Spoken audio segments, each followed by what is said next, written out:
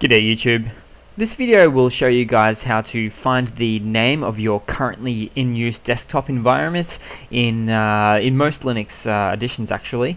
But in this particular case I'm using either Linux Mint or Ubuntu, as you can see here.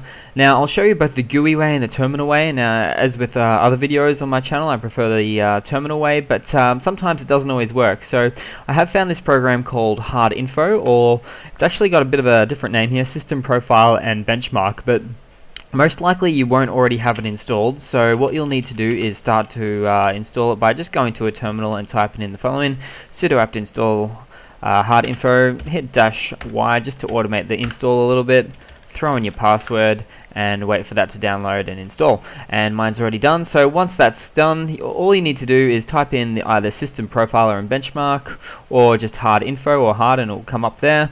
Now let's go down to operating system, and a whole host of things actually on here, a lot of things that you can see, but in particular for this video we can see that we are using the desktop environment Unity, and currently classed as Unity 7 Ubuntu in brackets, so a bit of a Ubuntu spin, as you can see there as well.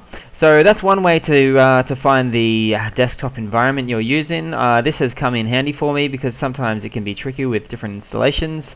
Another way with a terminal doesn't always work, just let you know, but I'll just copy and paste it from another window here and put it in. I'll first clear the terminal and I'll just go paste, and this small command here, so echo and get this variable, whatever it may be. Let's hit enter, let's see what it looks like.